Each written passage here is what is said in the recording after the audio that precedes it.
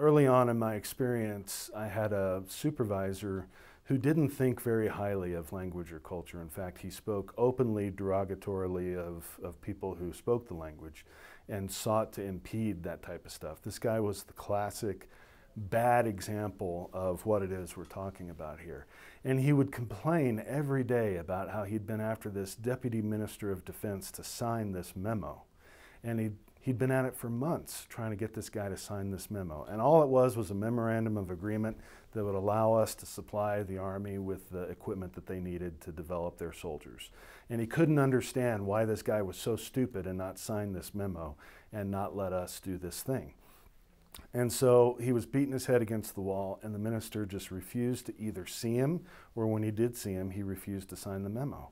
And so finally, the guy asked me to come with him to his engagement. And when I came, as I walked in the outer office, I recognized immediately that all the people working there were of a certain ethnicity. And I knew where that ethnicity was from in Afghanistan. So I kind of walked up to them and said in their language, I said, "Excuse me, are you all from that place?" And they all went, "Yeah, we're all from there." I said, "Thank God I'm from there too." And they all laughed because they look very different from me. I look very different from them. But the fact that I would, portend to be from the place that they're from, or even understand that that place really existed, made a huge impression on them. They thought it was hilarious.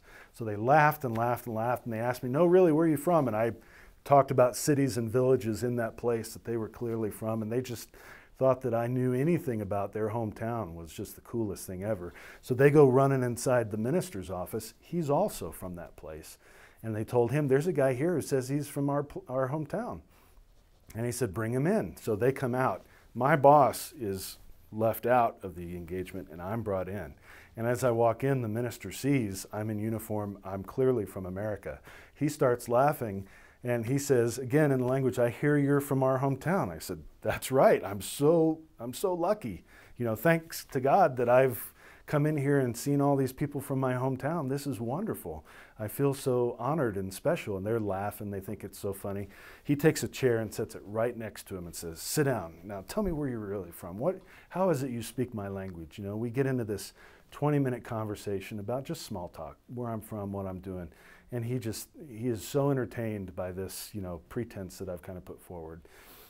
And finally, one of the guys walks in and says, "Minister, the head guy's out here wondering when he's going to get in here to see you." And he says, "Okay, fine, bring him in." He says to me, "You sit right here, and we're going to continue talking." And so the guy, my boss, and his other guys walk in, and they sit down, and the minister's ignoring them, but talking with me and saying, "This is great. Have you ever been to this place?" And I said, "No, I've never been there. I've seen pictures, but you must be my guest and come out to this place, and I'll throw on a banquet, and we will, dine together and look at the scenery and so forth." And I'm like, "This would be a great honor." We're laughing. And finally, he turns to my boss and says, "What is it you want?" And he says, "Minister, I've brought this memo again. I really need you to sign it." And he says, "Bring it here." And he hands him the memo, and then he hands the memo to me. And he says, "What do you think, my brother? What should I do with this?" And so I've seen it, so I pretend to read it. And I look at him and I say, "Sir, I was stationed with the 201st ANA Corps. Those men are my brothers there. And I know that if you sign this memo, it will give them the things they need to make Afghanistan strong and to fight.